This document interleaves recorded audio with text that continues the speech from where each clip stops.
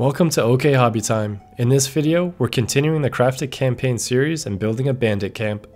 Previously, the party stumbled on a town that seemed to be suffering from a strange plague. The mayor of the town suggested paying the local bandits a visit, as he saw them harassing the most recent person to fall victim to this deadly disease. The group traveled to the outskirts of the town and located the bandit camp, a couple of empty tents set under a gnarled willow tree. To their surprise, there was no signs of anyone, almost as if they knew they were coming. The first step is to build out the group of bandits.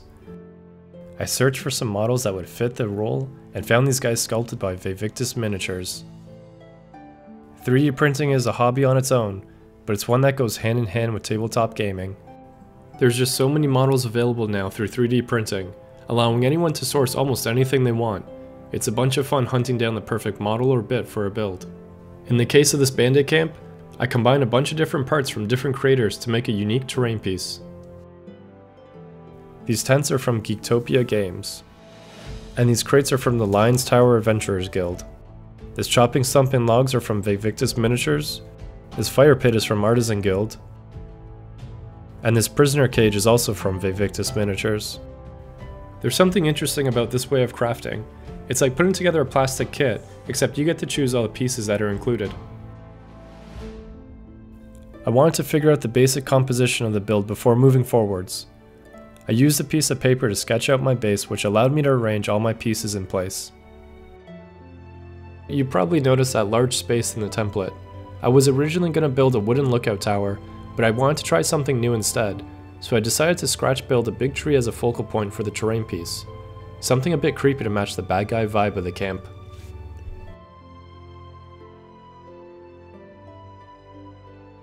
The template was traced onto a sheet of MDF and then cut out with a rotary tool.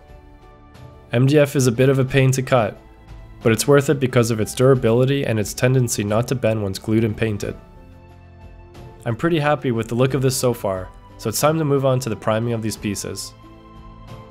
Everything is attached to a handle of some sort to prepare for airbrushing. I'm making sure to cover up my work surface, open a large window in the room, and wear a respirator. I begin priming everything with a coat of black, followed by a highlight of white from an upwards angle to maintain the dark shadows.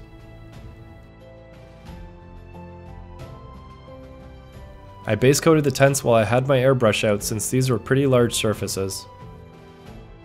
I then moved on to my paintbrush for all the detail work, starting with the bandits. I'm not going to spend a ton of time on these guys, just a simple scheme of browns to make them look ragtag. Another benefit with 3D prints is the ability to practice on models without the fear of ruining them. Worst case scenario, you can just reprint the miniature. You could also print out multiple copies and test different schemes. I find that I can be more adventurous with my painting, knowing that I'm not at risk of ruining an expensive plastic kit. That, and the ability to print such a variety of miniatures to paint, has improved my abilities more than anything else. I always use cheap craft paint to cover the sand on my bases. It works great and saves the more expensive paint for the model itself.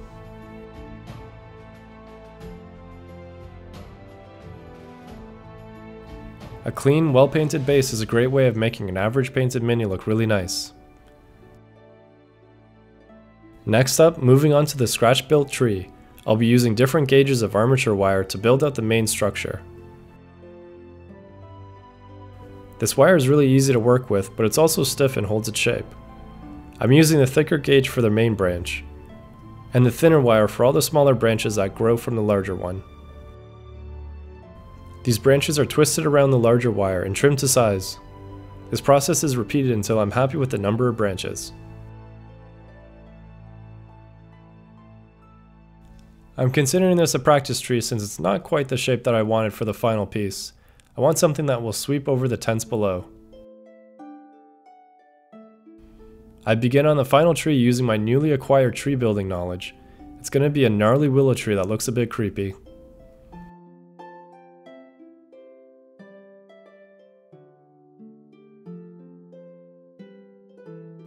Once I'm happy with the composition of the larger branches, I begin to twist on the smaller branches.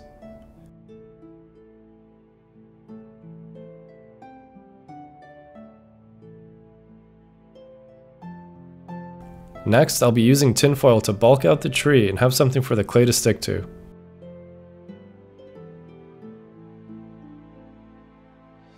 I'm keeping in mind the general way that trees grow, thicker from the bottom and getting thinner as the branches move up.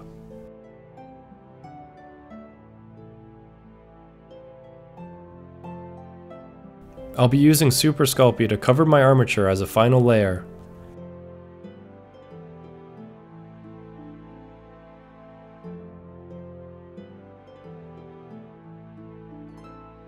I'm not worried too much about the lumps and bumps at this point, just getting a nice thin coverage.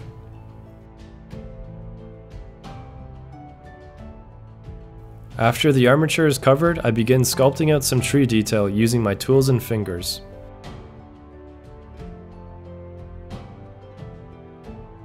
I've added some extra clay in certain spots to give the appearance of a twisted tree.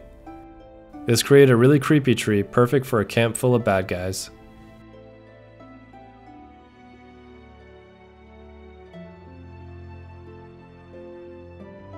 Next, I'll be painting the rest of my camp pieces. I gave all the wood a cover of craft paint, then evened out the coating with my airbrush. I primed my tree black, then painted it the same brown through my airbrush. All the wood was given a dry brush with a lighter brown. The little camp bits were then painted, including this fire pit. Fires are always fun to paint. Just start off with a yellow and create a gradient to red, then finish it up with black on the highest tips. The prisoner cage was given a coat of brown ink to make it look grungy. The painted pieces were then put back in place in order to figure out the final composition with the newly scratch-built tree. Once happy, I begin gluing everything down.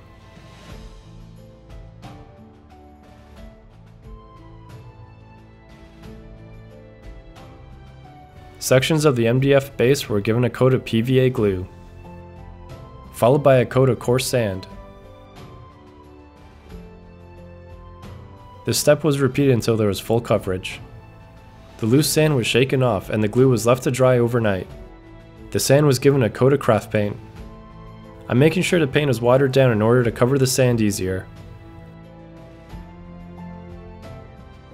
Once dried, I dry brushed the base with a gray. This will pick out the larger stones and create some variation. The base is given another coat of PVA in a more random pattern.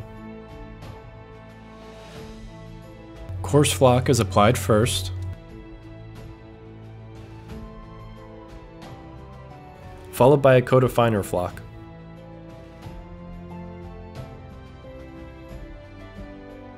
For the weeping willow portion, I'll be using woodland Scenex foliage.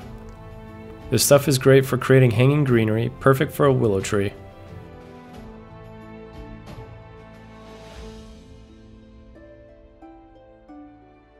And with that done, the bandit camp is complete.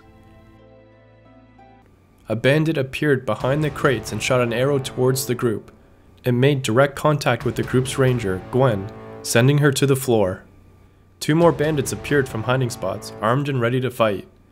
The group's wizard, Jaina, conjured a fireball spell and launched it towards one of the bandits, taking him out of the fight.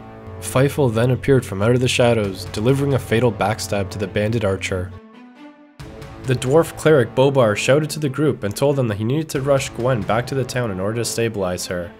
The remaining adventurers surrounded the last bandit and got him to surrender. The bandit confessed he had nothing to do with the strange plague. They were only in town collecting protection money. He eventually admitted that he knew the party was coming due to an anonymous tip.